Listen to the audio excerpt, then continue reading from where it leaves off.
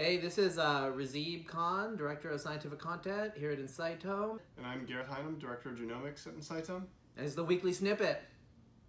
So this week we're going to talk about polygenic risk scores. And haven't we talked about polygenic risk scores before? I don't know, have we? Okay, well, let's talk about it again. We're this is a big deal. We're going to talk about it again because it's a big deal, especially now with some amazing new studies coming out. A polygenic risk score is a test for a trait, behavioral, appearance, or otherwise that has sites across many different genes. We're kind of have been triggered to talk about this by a new paper that just came out today as we're recording the snippet. Gene discovery and polygenic prediction from genome-wide association study of educational attainment in 1.1 million, yes, individuals. But the big result of this study is that they can use genomics, so genes, in your genome, to predict about 11 to 13% of the variance in educational attainment, which is just years of education. Mm-hmm. So it's pretty cool because, we could honestly have never imagined this 10 years ago. This is just showing what genomics can do with large sample sizes, like 1 million individuals. And also wide sequencing. 10 years ago, you would not be able to capture this many sites across this many individuals. Exactly. So when it comes to something like height or intelligence, any other characteristics that's polygenic across many genes, the problem was before the genomic era, when you did genetics, you were focusing on one gene here, one gene there. Right. So if you think about millions and millions of variants in your genome, this was really impossible to really do any robust science. Yeah, back in the day they were called gene panels. We still have gene panels, but they tend to be in the order of like 1 or 2 to dozens of markers rather than the thousands that are in polygenic risk scores. Yeah, panels are really useful for things like highly penetrant recessive diseases. So basically diseases can have like a single gene that has a mutation. And so obviously that's super important, and that's how genetics developed to a great extent for decades, at least human genetics. Now we're moving on to complex traits. So height is another complex trait that has been analyzed and explored with this method. And people have developed polygenic risk scores to predict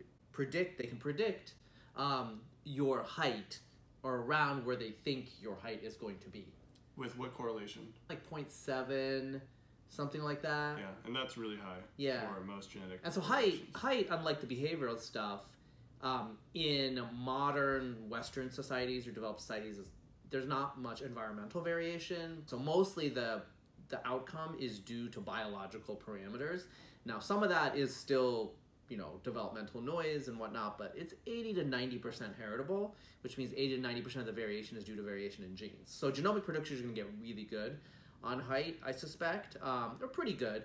For intelligence and like educational attainment and personality, it's not as heritable, so we'll see. Right.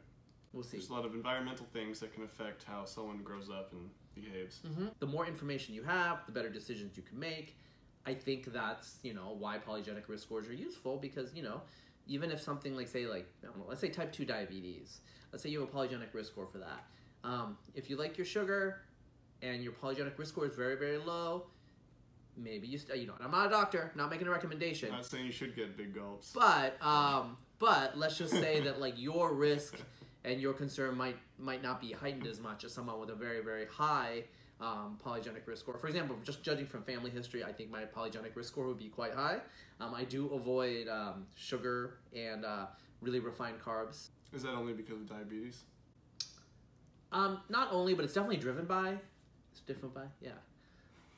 Okay, yes, everyone wants to get shredded, but that's a separate snippet. Well, it's interesting that even traits that we perceive as simple are affected by so many different sites. And that's a product of just how our biochemical pathways work as we develop. Any individual mutation in a very functional gene, it's complicated across many tissues. Yeah, it gets really complicated. It's complicated. We're trying to get a handle on really complicated things, and yes, we're simplifying as geneticists. That's what geneticists do. Talk to any biochemist; they'll tell you all about that. We are in a courageous new world of massive sample sizes, and first we cast the net. Yeah, then we break it down. You know what's better than 1 million samples? You're about to say 10 million? No, billion samples. Okay, so I think we're good. We're good there. So tune in next time for the snippet, and Gareth and Razib out.